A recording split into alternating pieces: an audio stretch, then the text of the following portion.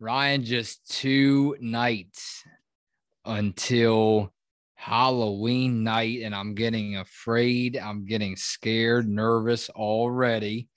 Not necessarily because Halloween is here, Ryan, but because the UConn women's basketball season is just around the corner, right?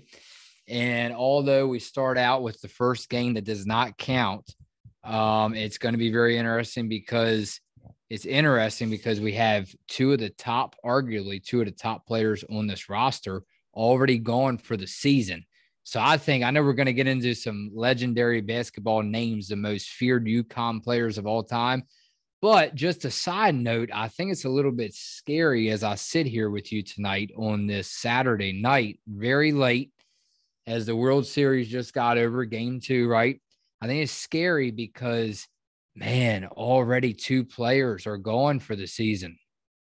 It is. It is really scary. And like you said, before the season even starts. So it's a little scary because we don't really know what to expect out of them. And like you said, even though that first game doesn't count in terms of wins and losses and doesn't count towards the actual record for the regular season, it's going to be pretty important because we're going to find out what the lineup is going to be and how Gino plays all the players. And I know I've seen something too as well, and I think somebody mentioned it in the comments. And I actually did see the article the other day about AZ Fudd and the foot fracture, and maybe her foot. She's still healing on that foot. She's been limited in practice some as just a precautionary. So we'll have to see how that plays out as well. But that's going to be another scary thing, is if AZ Fudd goes down at some point in the season or starts missing some games, that's another top tier player, especially offensive weapon on this team that UConn could possibly be without. That's right. So everything, not to be negative, that's a whole nother story. We don't like to be negative on this podcast, right? But around this time of the year, if you know what I mean, things get very scary. So with that said, Ryan, you give me your top three, top five, whatever you have, most feared UConn women's basketball players in the history of this program. Yeah, well, I guess I kind of did a top five, and you can make it a lineup if you wanted, but I'll give you five players. I'll start off with the point guard, Sue Bird, arguably one of the GOATs of women's basketball in general. Bird, such an impact. We had an episode on her after she retired after this season of her WNBA career, but such an impact on the game of basketball for so many women. But in her time in Stores, Huskies went 114-4, won two national championships, UConn's all-time three-point percentage and free throw percentage leader, 01-02 season, named Naismith and AP Player of the Year. Such a legendary player, legendary name, known all around the world and throughout women's basketball. Just legendary player, and arguably another GOAT of women's basketball, and Bird's counterpart at UConn for 2 seasons, Diana Taurasi, also on my list. True competitor, fiery, feisty competitor, very scary, as some might say. But Taurasi, part of 3 national championship teams with her time at UConn as well. And along with Sue Bird, those two had some pretty good times there at UConn and down in the Stores. And I'm sure they were really, really fun to watch together.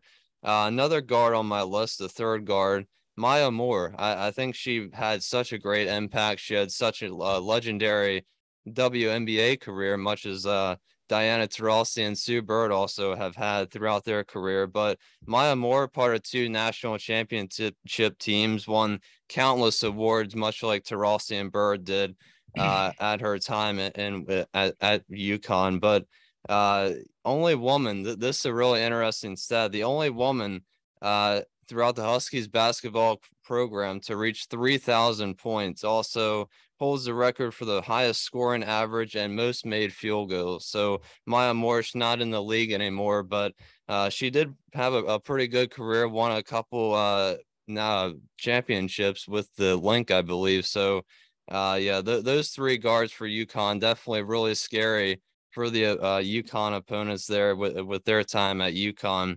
Another player, I never really recognized this name. I'm probably way too young, but Carrie Bascom, the forward, she was All-American player at UConn. A big reason why it only took UConn 4 seasons to win the Big East with Gino as their coach. One of the first players Gino ever had, I believe, at UConn, but currently ranked 8th in points and scoring average, and second all time with 18.1. So pretty legendary player. I'm sure I didn't personally get to watch her play, but I'm sure she was a big forward down there, and one of the best players that Gino had really early, and kind of got his teams going in the right direction. And last player on the list, Rebecca Lobo, her senior year, won the first national championship for UConn ever in their program's history. Big reason why they won it that year. Went 35-0. Naismith AP Player of the Year that year in 1995. Such a legend, really recognizable name. She broadcasts now for ESPN. Love to watch her when she announces. And yeah, that's my top 5 lineup all time. Most feared players to ever play at UConn. Good job. You did well on that list. I'll just go through with you the names of and you broke every player down very well. I appreciate that work. I'll just give you the names of a couple, maybe 2, 3 that I have, the scariest players of all time. Ryan, I will go ahead and go with Tina Charles, Ryan, and then we will go ahead and get the comments on the last video because we all know that's our favorite part of the show. I'll go Mariah Jefferson, Brianna Stewart, and how about Katie Lou Samuelson? I'll go with her. And I tell you what, Crystal Dangerfield, and then, man, look,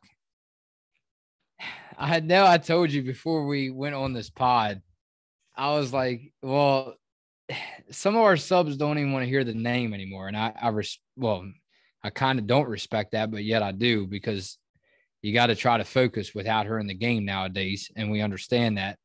I'll be honest with you. And it's not just because you and I started paying a lot of attention to women's basketball just recently because of this name, but it's just because some of the plays that she's made, some of the times that she has bailed out this team in playoffs. I'm just going to say it, Ryan. One of my most feared players of all time. And yes, I would be afraid to go up against her one-on-one on the basketball court. And not saying I'm any good myself, Ryan, but that would be Paige Beckers, the guard, 2021 to the present. We know what she can do. She had her stellar freshman season, is one for the ages in college basketball. You told me that she won all kinds of awards, broke all kinds of records. Paige Beckers, Ryan, to me, in obviously in today's basketball world, she deserves to be on the front cover, in my opinion, even though we had that season-ending injury, which I hate to even think about it on the eve of Halloween. Yeah, I just really think, hey, it's just Paige Beckers deserves to be on that headline, on that on the Time magazine, on the Halloween edition. Yeah, I like your list. I don't have a problem with that at all. I completely agree. And especially, to have a player from our generation and that we're currently watching is important. And Yeah. yeah, I mean, for sure. I mean, Paige Beckers is one of a kind, such a unique player. And hopefully she can, recover and be the player that she was her freshman year. And hopefully possibly even better when she comes back for her junior and senior year. But it's definitely going to be really interesting to see her progression and how she looks, and hopefully she can get back on the court next season. And you have to imagine, I mean, I don't think that you give your take on this. I don't think the opposition, the opposing players, some of them, I don't think, or even the coaches, I don't think they will admit it, but just every now and then when they get in their game preparation routine, watching tape, watching highlights, there's a difference between just, why we came on this pod and getting in the Halloween spirit.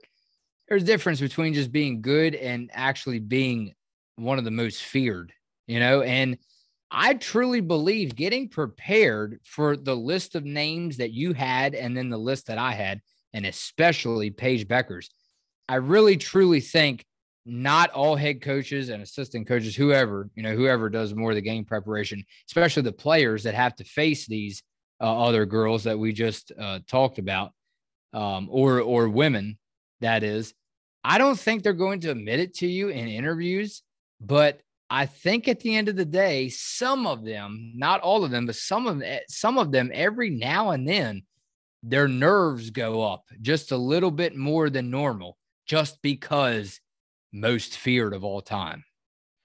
Yeah, I mean, and I bet NC State wishes that they were prepared a little bit better for Paige Beckers in that Elite Eight game, because once a player like that of her caliber gets going, I Scary. mean, what do you do? Mm-hmm. What do you do to stop Mm-hmm. her? And she's just gonna keep shooting the ball whether she makes it or misses. And once she Yep. gets on a hot streak, there's really no stopping her. And we've seen it, like you mentioned, countless of times in her freshman year and last year as well. So it's Yeah. just incredible to watch all these women play that we just listed. And for us to be able to watch Paige Becker as a player of her caliber right now, and hopefully next year as well, if she can fully recover, it's just amazing. It is. How about we go over some comments, Ryan, and then I'll let you get to bed past midnight. So usually we're not on this late. We hope everyone has a great Halloween. How about this? How about this short comment? Paul Singer came through, Ryan. I haven't seen him in a while. How many girls Gino got going down in just practice? That's all he said. How many girls Gino got going down in just practice? Well, we can hope and pray that there's no more to be throughout the season, and hopefully Yeah. there's no more to speak of. But so far it's two, unfortunately, and like I said, hopefully that there's no many, but there's no more. But I think the first game we're gonna find out a lot, and they're just gonna continue to practice hard, and you really can't do anything to prepare for injuries, and it just happens in a split second. And it's just really really unfortunate that both of the injuries are season ending. Jason D'Amico goes, when did Paige Beckers become Voldemort? It's okay to say her name. Laugh out loud. Amari DeBerry needing to step up is the understatement of the year. One of the weak spots last year was a lack of consistent, strong play in the paint in the finals. It killed them with no Paige Beckers, with no Paige, and now UConn already making excuses for AZ with the injury to her foot not being fully healed and taken care of in the off season. It is time for Amari to put her big girl pants on and start contributing, or this is going to be a long season. Side note, I like this for especially this pod for Halloween. Side note, which one of you is going to dress up as Paige for Halloween? Laugh out loud. Peace, fellas. Well, unfortunately, none of us. That would have been really funny if one of us would have came on here as Paige Beckers. But maybe next year, maybe that can be an idea for next year. But that is a little concerning to me that they didn't really take care. It seems like they didn't take care of AZ Fudd's foot throughout the off season, and to me, I don't really understand why it isn't fully. She isn't really fully healthy, but. Yeah, I mean, Amari DeBerry and Albert Griffin, we haven't really talked about them a whole lot during the off season, mainly because they didn't they didn't really play all of last season. Amari played maybe 20 minutes in the March Madness last season towards those two last games there. But yeah, I mean, both of them, Albert Griffin and Amari DeBerry, haven't really gotten the opportunity to play that much. So hopefully for this season, this is the opportunity that, they can use this to step up and show Gino and the rest of the team that they're here to compete and they're here to play, and hopefully provide UConn with some will to get some wins this season. Yeah, a couple more good ones, Ryan. Alan Del Monte came through. This is so sad for this young lady. It appears she has a world of talent. As for Amari DeBerry, seriously, not a word about her. Another bust, a scholarship student who has shown very little so far, 6 feet 5 inches of And then he puts a lot of question marks. I mean, people have to stay patient. I hate to say it, but a lot of fans, and me being a true diehard fan of all sports, sometimes I'm even not patient enough. Sometimes I'm guilty. Sometimes Ryan is guilty. I'm sure you're guilty of that, Ryan, about your own teams. Patience is the key. If you don't have that, especially with players who are supposed to be so groomed for the league, ready to come in and show off their talent. Sometimes it takes time, man, for them to come together and be the player that they're supposed to be. And if they never do, next lady up. Yeah. Yeah, and we kind of talked about that before with the expectations of coming to UConn, and all these women that come here are kind of expected to just, be the best player ever. And there's so many high expectations that we expect out of all these players, but every player is different. Some of them, like Paige Beckers, come in and set the world on fire and win all these awards, and some it might take a couple of years. And unfortunately for Amari, she gets injured last season and is unable to play until, of course, the very end of the season. So hopefully for this season, she's able to stay healthy along with Oliver Griffin. And for Amari, hopefully she uses her size to her advantage, and UConn can definitely use that now with Ice out for the season. So they can definitely use that depth, and hopefully she can provide some good minutes, some good points, and also some good defensive stats for UConn this season. I'll be honest with you, Ryan. The talent that as far as, for example, Amari DeBerry, the how excellent they are supposed to be. What I really take out of it, sit back as if you're a true diehard UConn Huskies fan.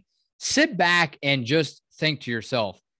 Actually, give the young ladies credit for it, because sometimes, Ryan, it's not really their fault about how much playing time they're getting, is it?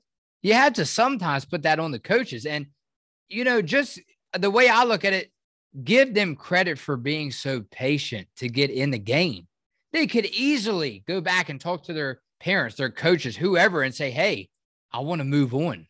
I want to transfer, because all of a sudden that's a new thing now, right? Just like in professional sports, you have so many trades. Now all we hear about is transfer portal. But hey, players like this, man, sit back, and that's the way I look at it. Just thank goodness that they're still on your team, because, it could get very ugly very quick. So, hey, they have patience to, again, they can't tell the head coach really what to do. I mean, unless you're Paige Beckers, right? But no, I'm just kidding, Ryan. But no, I mean, just give them credit for staying patient, because, again, how many times, especially with the mindset I have, I'm like, well, Ryan, if they're not going to give me playing time, guess what? I'm requesting a trade or a transfer. I'm going to hit the transfer portal, Ryan.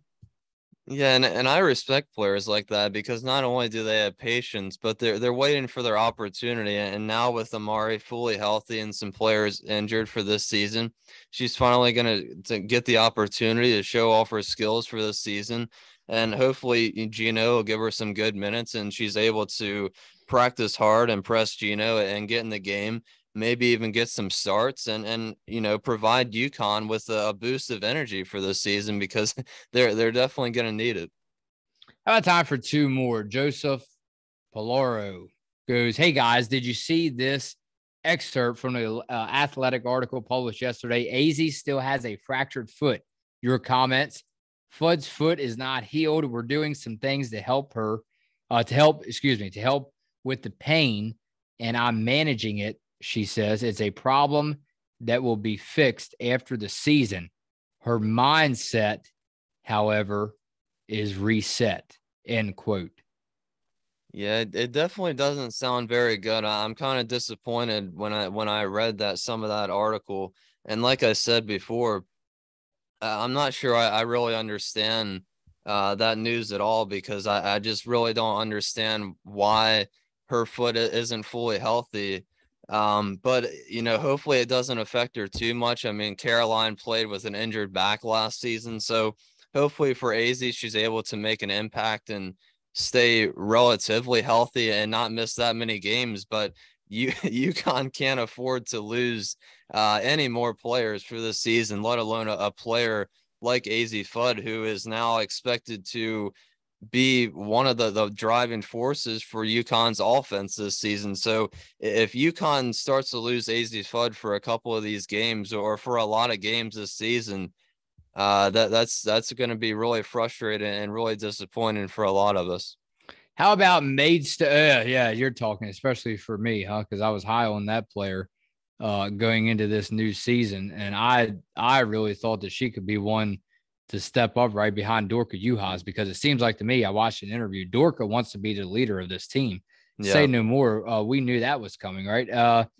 Maidstone Plant Farm. Time for one more. I really like this comment, Ryan, because the first let's see, 1, 2, 3, 4. The first 4 words of this comment caught my eye the other night. As a former coach, I can tell you that the top elite athletes are the most likely to have season-ending injuries. It's almost a barometer of a team's talent to see how many have serious injuries. The elite athlete practices harder, challenges their ligaments, and asks their body to do things that the human body isn't meant to do. UConn will be okay this season, even with Page and Ice out. They will lose a few games along the way, but also surprise a few. Yeah, and that's a very good point, and I like that perspective about, these top tier players giving it their all, 110%, not only in the games but at practice as well. So I can definitely understand that, but I'm not really too sure if UConn is going to be okay. I think this is, especially with this AZ Fudd news, I'm kind of panicking a little bit now, because if they lose AZ, I'm not going to be that really confident.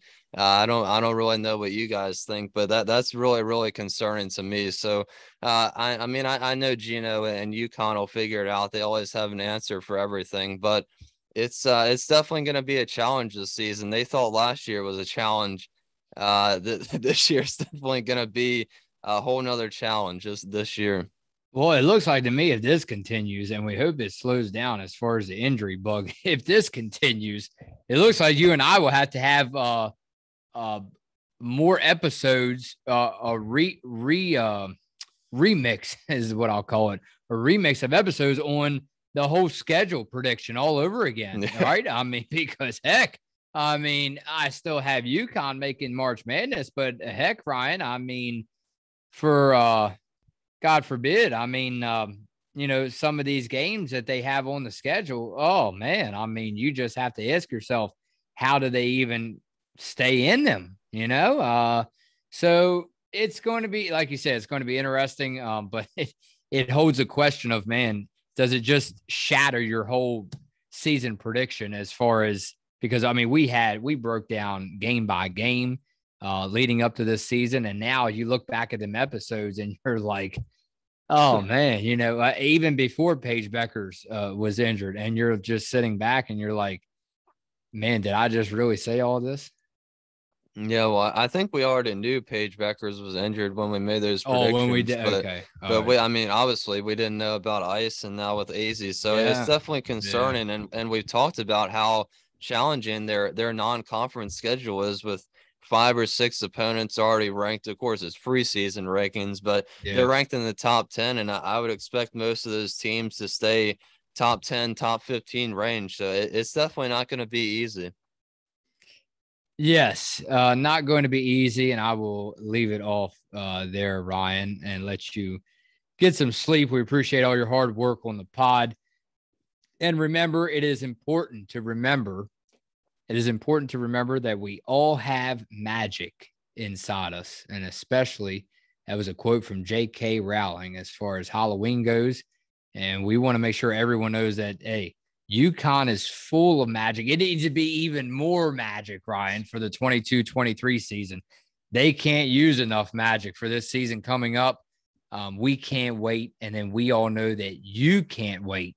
Have a safe and happy Halloween 2022. Ryan, trick or treat, bud. And I will see you Monday for another episode as we inch closer to the new season. Phil and Rye on Listen Up. Boo.